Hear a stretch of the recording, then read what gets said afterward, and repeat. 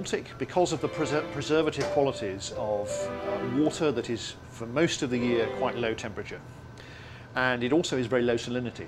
So this means that a lot of the organisms that would eat the wood and other organic material in other parts of the world, they don't survive, they don't live in the Baltic. And so the majority of a ship is made out of large quantities of wood, and so the majority of the ship's still there. It's broken up, but it's still there.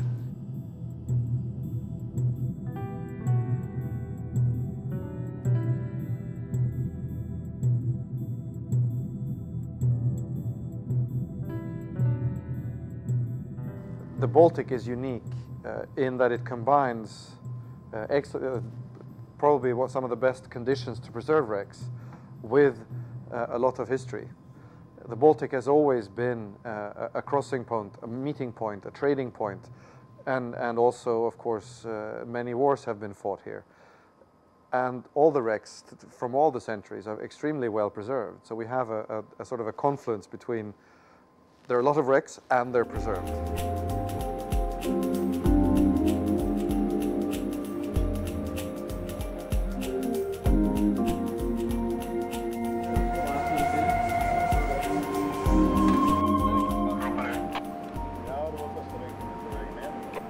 Diving in the Baltic Sea, I've been diving all over the world and been filming all over the world, but the Baltic Sea is very unique in the sense that you have such an untouched environment. You can't find that somewhere else. You can find it in lakes, but you can't find it somewhere else in the ocean. So wreck diving in the Baltic Sea is totally unique.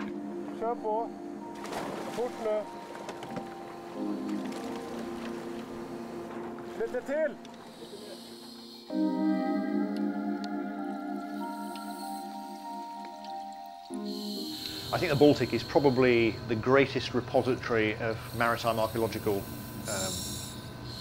assemblages, material, source material, data, whatever. It's the greatest repository of information for the archaeology of previous millennia. It probably contains the remains of ships and boats, certainly back to the last 1,000 years, but probably, although we've yet to find them, for the millennia before that. So in terms of understanding human activity on the coasts and at the sea, the Baltic is of key importance on a worldwide scale.